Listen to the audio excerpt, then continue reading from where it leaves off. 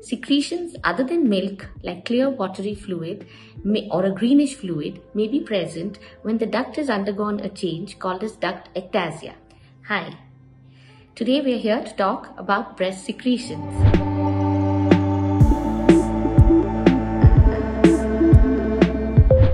Humans are mammals, and it's but natural that they produce milk to nurture the young. So milk secretions from the breast during breastfeeding are very natural. Sometimes milk secretions are produced from the breast at times other than breastfeeding.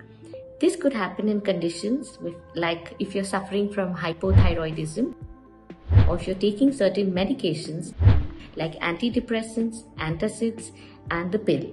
Sometimes it could also happen because of extreme stress on some scars on the chest area. It could also happen because of a tumor in the gland called the pituitary gland in the brain. This needs attention. Secretions other than milk, like clear watery fluid or a greenish fluid, may be present when the duct has undergone a change called as duct ectasia. It could also happen if there are some other conditions like papillomas. Sometimes you have red discharge or a reddish watery discharge. This could happen also in presence of duct papillomas. And sometimes it could happen when there are malignancies, so it needs to be shown.